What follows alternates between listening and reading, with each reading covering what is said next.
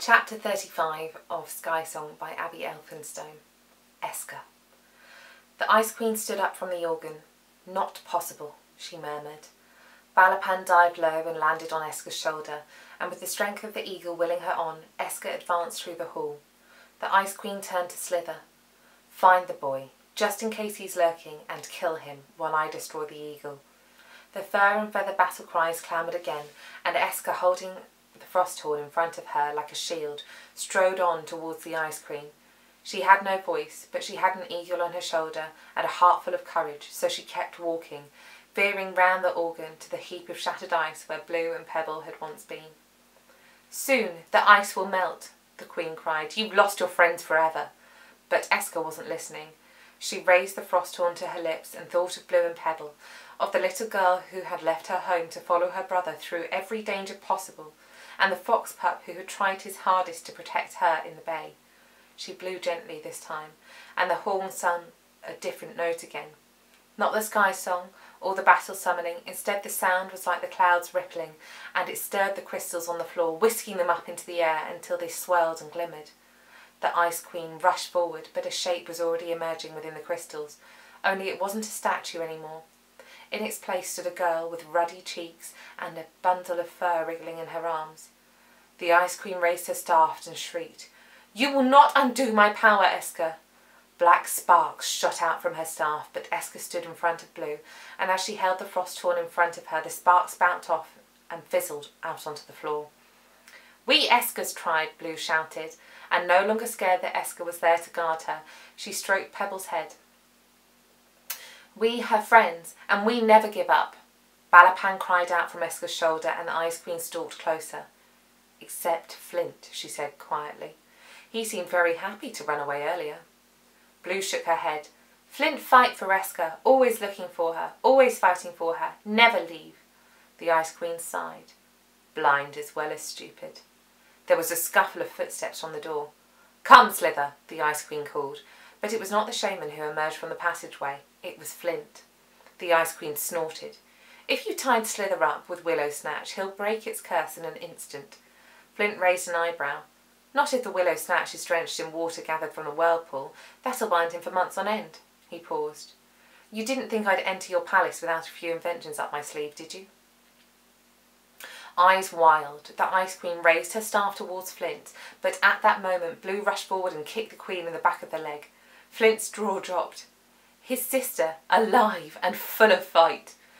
Black sparks ricocheted off the walls as the Ice Queen stumbled to her knees, but it gave Flint the chance he needed, and he darted towards the trees, grabbing Blue by the hand as he raced.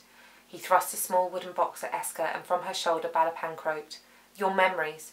Flint panted as Pebble nuzzled round his legs. "I searched the whole palace until I found this in the throne turret."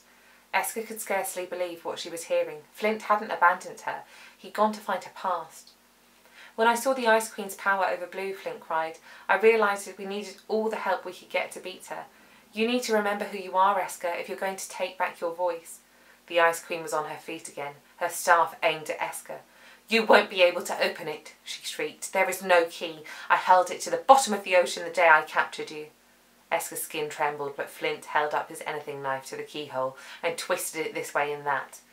The Ice Queen strode forward, and though the power of the frost horn was enough to keep the black sparks of her magic away from the group, a trail of sweat inched down Esker's back as Flint worked his knife in the lock. "Come on, brother," Blue urged. "Quick!" Flint fumbled with the knife, but the Ice Queen was upon them now, brandishing her staff, and then, just as she brought it down, a shadow fell across her. Esker glanced up to see a large shape had filled one of the palace arches, and she recognised those broad shoulders and wide-set legs. White fur. The Erkin bear leapt into the room and bounded across the floor towards the Ice Queen. She took a few steps backwards and then remembered herself and aimed her staff at the raging bear. A burst of sparks shot out and Erkin bear tumbled backwards, but it was up again in seconds. Flint worked harder with his knife until there was a click, and as White Fur launched himself at the Ice Queen, Esker pushed the wooden lid open. A swirl of colours twisted towards her, and as they fell about her face, it felt to Esker as if she was looking at a rainbow through the mist. But then the mist seemed to fade and the colours became stronger, and finally Esker saw her pass clearly. She was sledging in the Nevercliffs with her ma. Then she was hunting caribou on the Driftlands with her pa. Next she was making necklaces from river quartz with her parents. Then she was running hand in hand with them across the foothills to catch a glimpse of a golden eagle. This was her past. A lifetime out in the wild with two people who loved her more than she could have hoped for. And suddenly knowing her place, knowing her beginnings, and all that had come after that, made her grip the frost horn harder. Whitefur wrestled with the Ice Queen, a whirl of claws and nails and fizzing black sparks, and as Esker saw them like that a more painful memory surfaced. The last moments with her parents on the Driftlands, her ma crying out for her as the wolverines closed in, the Erkin bear trying to set things right, and then a tusk warrior dragging her and her pa to Winterfang. Whitefur hadn't managed to hold the Ice Queen back then, but now he fought with a vengeance, and as he thumped an enormous paw across the Queen's chest, pinning her to the ground, he growled at Esker. And Esker could hear the words in the growl because it was the language of those who wandered the wild. "Take what is rightfully yours," it said. "Take back your voice." Esker stormed towards the Ice Queen while Flint shoved Blue behind him and took on the stream of tusk guards pouring through the arches. Whitefur winced at the Ice Queen struggle beneath him and sent a fresh flurry of sparks into his side, but Esker was running now, and she swung the frost horn at the Ice Queen's staff. The sceptre broke apart upon impact, shattering into fragments of black ice. The Queen gasped as the ice melted before her eyes and a gold mist seeped from her lips. It drifted into the hall and settled inside the baubles on the trees until all of them shone gold once again. The Ice Queen raised a hand to her mouth, but an even brighter mist was slipping through her fingers now, a mist that burned as gold as Balapan's eyes. It swelled into the hall, and Esker stood completely still as she breathed her voice back inside her. Leaving Flint to fight the last of the tusk guards, Esker sped across the room and leapt up into an open arch. Balapan glided to her shoulder, and they looked at the fight below, a frenzy of blizzard balls, ice spears, and willow-snatching javelins. Then Esker held the frost horn high, and desperately hoping she could remember its song, she threw her newfound voice out into the night. At first she sang the low, clear note, the one that sounded like an owl's hoot. Then she launched into the rippling melody, and her song rose like bubbles from the depth of the sea. A few of the tusk guards looked at her, their weapons suddenly limp in their hands, and Esker noticed then that their expressions had changed. They were no longer blank and ice-filled. Their faces were filled with shock and shame, and something like hope. And though Esker didn't dare stop singing, she wondered whether the Ice Queen's hold over the Tusk army was gradually weakening. Esker let the melody grow louder, stronger, and as the sky song burst out, she could feel the power of the mountains and the forests and the glaciers stirring inside her. More tusk guards stopped fighting. The wolverines and the Erkin bears broke apart, and Esker saw Rook, her face brighter and kinder than it had been in the lost chambers, push her way through the crowds towards the palace until she was standing alongside Jay and Tomkin. Esker blinked. Even the tusk guards, frozen by blizzard balls and imprisoned by willow snatch, were breaking free from the magic that had bound them and looking up to her with eager faces. All the tribes were listening now, because the Ice Queen's curses had worn off.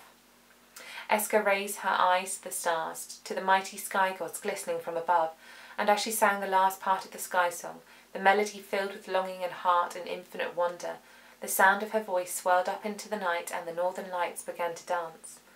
Balapan leapt from her shoulder, wheeling into the colours that spilled into rings and halos across the dark, and Esker knew then that no one in Erkenwald could doubt the presence of magic.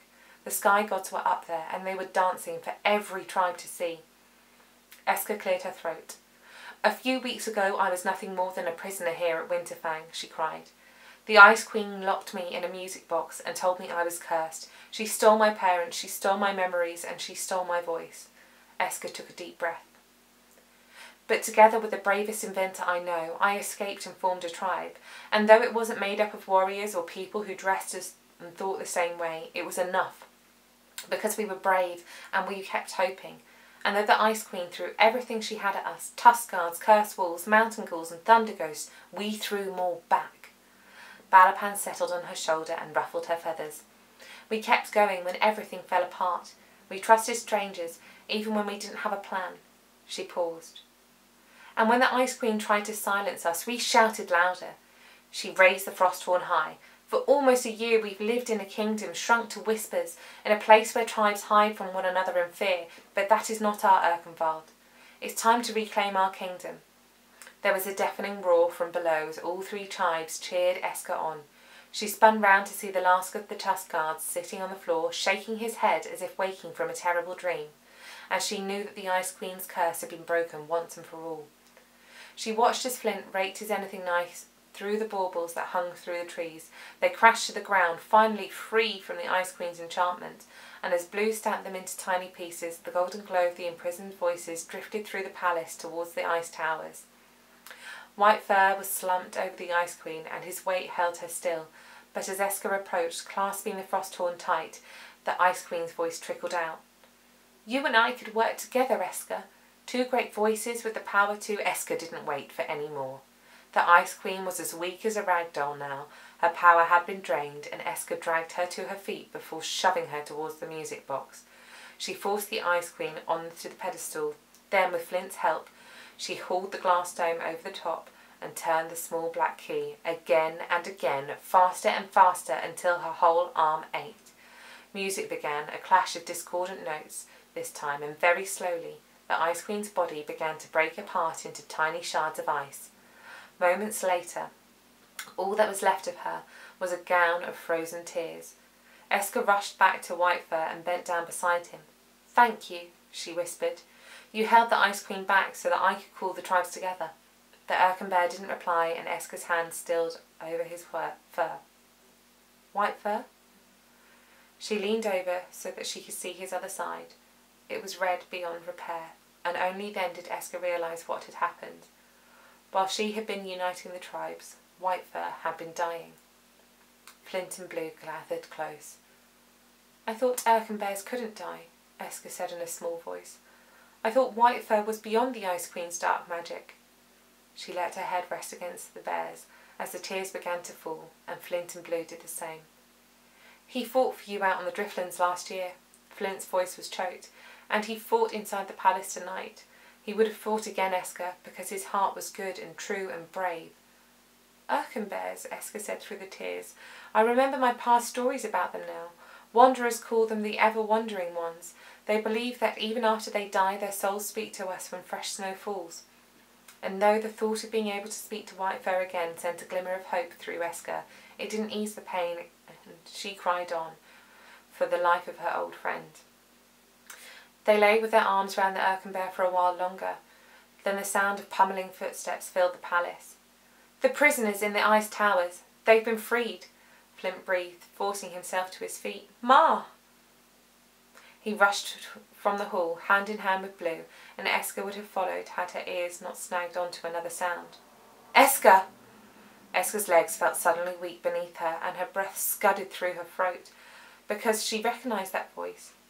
"Pa," she whispers, and then louder as she rushed towards the arches where the call had come from. "Pa!"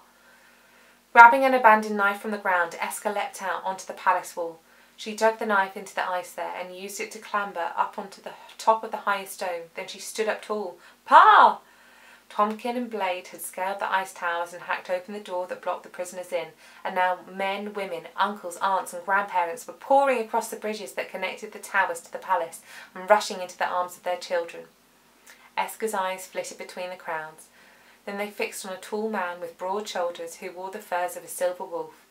He was faster than the others over the bridges, but he didn't rush into the palace.